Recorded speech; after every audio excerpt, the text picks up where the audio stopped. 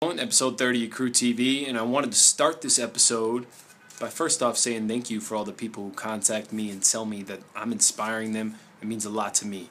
Now, I wanted to start this with a message from a buddy, former player of mine when I used to coach football, and it goes something like, "Coach, hey, it's tough. I really want to get big, but all these guys that I'm working out with are bigger than me, and they're always making fun of me, always joking around, calling me skinny. And it's frustrating because I want it, but it feels like they're trying to pull me back. What should I do?" You ever have this happen before? You ever have that happen when you're really trying to do something and it feels like the world is pulling you back? That's life. So, buddy, I feel you. I understand where you're coming from. And with technology these days, the insults and the pressure and the pull and the push from the world can be as simple as one comment on your news feed. Now, me personally, this is what I signed up for. I'm ready for that. You know, I know what I'm doing here with these videos. I know people can leave good, positive thoughts, and I know they can leave the negative thoughts too, but I'm ready. I'm ready. I'm bulletproof, baby. So, what I have for you, my friend, is don't even listen. Ignore them. Don't listen to them. Because you need to believe in yourself. You need to believe you have the willpower. You need to believe you have the strength.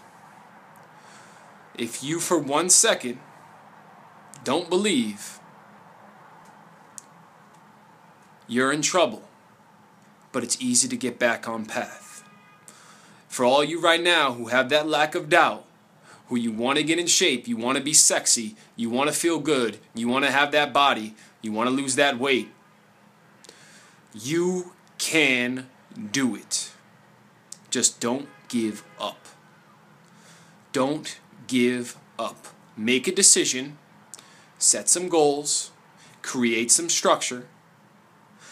Don't listen to technology.